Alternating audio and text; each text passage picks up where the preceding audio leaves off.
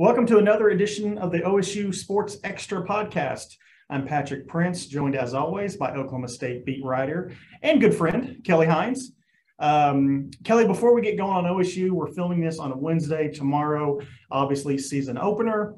But I want to reference one thing from last week that you and I talked about. I thought it was very sly of you to kind of mention a Michael Scott / Office reference in your description. I don't think I quite gave that its due at the time. So this Thank week, you for acknowledging that. Nice work. It's good to know that you know good TV shows. It almost makes up for the fact that you're not a fan of Friends. Do you care to comment on that? Show. It's a terrible show. It has not held up well over time, and it's not funny. I mean, I from time to time put it on because it's on a lot for whatever reason. And I just sit there like with no expression, like nothing. How you doing? Like, was that funny at some point? Like, it's not funny now. I don't know. Sorry. I hate most things. I'm sorry.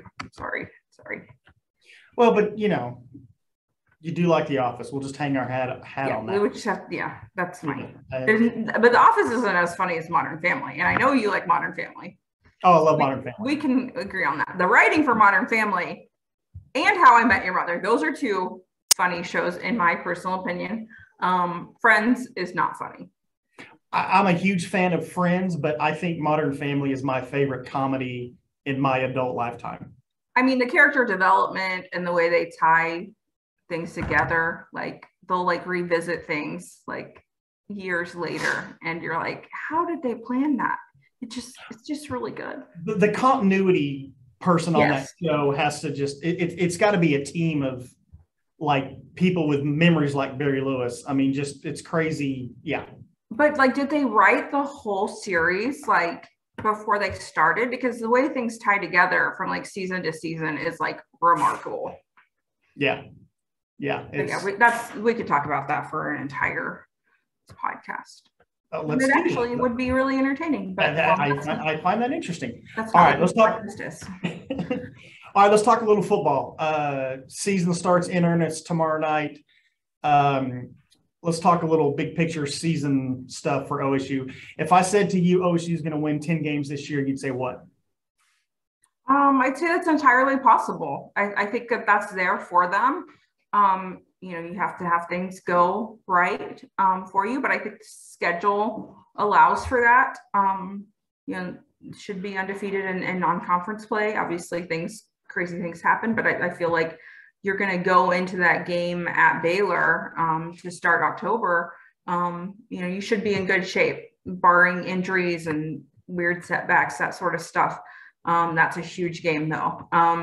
There are a lot of big games on the schedule, but I definitely feel like with what this team has on offense back and the developing pieces on defense, that there's a possibility for that. You don't have to you shouldn't have to rely on your defense to bail you out of bad situations like has been in the past. Like the defense obviously has some key players to replace, but you have talent on offense that you should be able to get it done on offense. You don't need the defense to be what it was last year. That'd be great though, but just be consistent. And I just feel like there's a lot of potential with this team. And to me, that's what makes it exciting. You don't know exactly what direction it's going to go, but you think that it could be a good thing. And it's not really the same feeling as I had like going into the 2011 season, because, last season really was a season like that, but just a season that, has a lot of anticipation and a lot of optimism I think is very deserved based on how they ended the year last year and just the pieces that they have. That was a really long answer for that. I don't know. That may have been a one-word answer, would have been okay. No, that's good. Hey, let's get inside your head on stuff. That's good stuff. Okay, so I really like place inside my head. Well, so. I wasn't going to say that, but since you mentioned it, I really like what you wrote today. You just wrote kind of 10, and every day, frankly. Thank you. Yeah, let's get that out of the way. 10 players to watch, good stuff. But let's do one offense, one defense. Pick one on that list, or could it be someone else? What's that? From that list? Oh, absolutely. Whoever. Yeah, just give us one player that maybe on offense that you're most looking forward to see for whatever reason. Could be a star, reserve, whoever. Just who's going to catch your eye tomorrow? I kind of want to say Dominic Richardson is the guy who I want to see what he can do as an every down back. But there's this other part of me that just enjoys Brennan Presley so much that I'm like, I want to see what that guy is going to do. And you know, that's on special teams also. He's just so dynamic and electric that he does things that are really enjoyable to see. So definitely one of those guys. I mean, I feel like with Spencer Sanders, we know what he does. Like he's shown that. And I think what's most appealing with him is that he is that leader, not just within the offense, but with the whole team. And his confidence is contagious. But you know, a lot of skill position guys who are just they have high potential, and you just want to see how it comes together. But you know, that may be a little bit unfair to say that Brennan would be like the one guy to watch, because we know what he can do. I just always look forward to seeing the step that someone makes from one year to the next. Yeah, for sure, absolutely. Was that a tail or was that a foot? What was that? That was a tail. Go ahead. This is Fezzy. Fez. He's one of the we're gonna talk TV. He's one of the that 70s show kittens. We don't have Eric or Donna because I don't really care for those characters, but we have Hyde, Kelso, Jackie, and Fez. Did you name them all? Those were the names that they came with. Okay. But sometimes if I don't like the names, I change them. I could have changed their names. They were all going to be euthanized. So really glad that didn't happen. They're just here with me. Hopefully going to be leaving real soon to go to awesome homes. That'd be so great. This is the one who destroyed my media guide. This is the art, and this is the artist. He had some help though. It was something about the orange page. Maybe he thought the orange was going to taste good. They didn't attack any other pages, just the cover. Yeah. But you know how media guides used to have that like slick cover? They don't do that anymore. I'm just glad that they have media guides, especially ones that are bound. Yeah. Yeah, they went after that page. Like, oh, here's a piece of it. There are little pieces of this media guide all over the house, all over. So great. And we're sure you didn't tear that with your nails. That didn't happen? No. They use their teeth. I guess if I really wanted to, I could use my teeth too, but probably good. All right. How about a player on defense? Let me tell you. Oh, sorry, I forgot what we were talking about. Yes, on defense. Let me tell you mine first. Tell me what you think. Okay. Well, I'll tell you mine, then you tell me yours. That they obviously don't have to be the same. For me, it's Kendall Daniels. Okay, that's a really good one. Good one. I mean, I say this often. I just really enjoy watching local high school stars that we've come to know, whether it be 2 years or 4 years, go to the next level. Malcolm Rodriguez is another example. I just love seeing the local kids and see how they do at the next level. And he was a big time recruit. That's what I'm looking forward to seeing. What about you? Yeah, I mean, I wasn't going to say him, but now I want to. You talked me into that.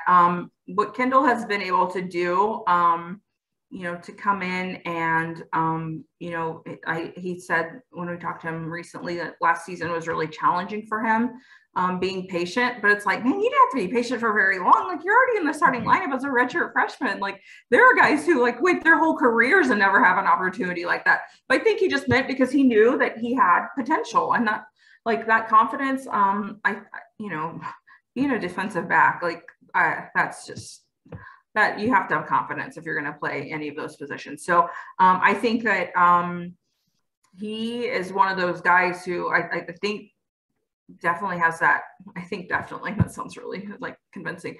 He just has that potential to be a breakout player. And I guess everybody has that potential, but based on what they're talking about, with him, I feel like he is going to be a guy we'll be talking about a lot. I just feel like he is. And I'm kind of like you. It's the guys who we, heard their stories as they were growing up, and now to see them on a bigger stage.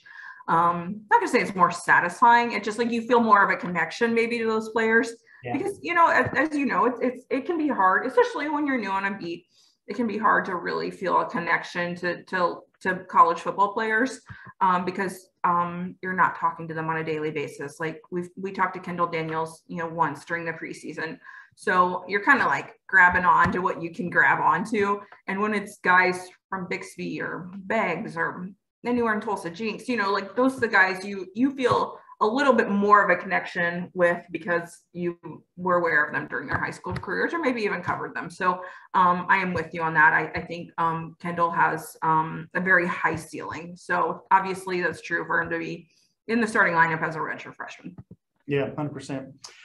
Okay, Kelly, what do you expect to see out of this game? If you want to offer a little score prediction, feel free. I definitely think that this is not going to be the same as when these teams played previously, which, you know, that was 6 years ago. A lot has happened since then. But I just feel like OSU has a lot of momentum from last season. I think this is going to be a game that Spencer Sanders establishes, you know, the tone of the season. I think that's entirely possible with this game. So I think 41-14, 41-17, I think something like that. I think Central Michigan has also a ton of talent at its skill positions, has the FBS leader from last season as its running back, good receivers, an NFL type tight end, a really solid quarterback.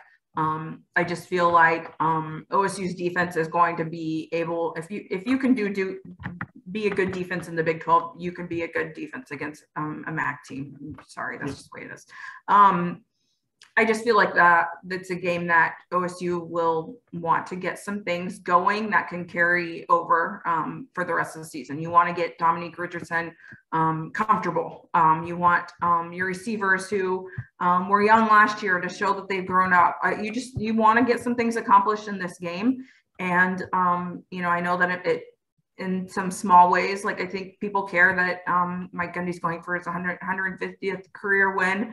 And that, you know, something that should happen tomorrow night. So you just want everything to go according to plan, show that all your work in the off season paid off, that all the momentum that you established last season can carry over to a new year. I think all of that is there for OSU. Yeah.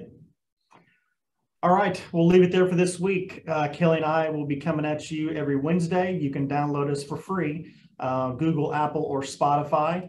And Kelly, good luck in Stillwater tomorrow night. We'll talk to you next week. Thank you. Sounds good.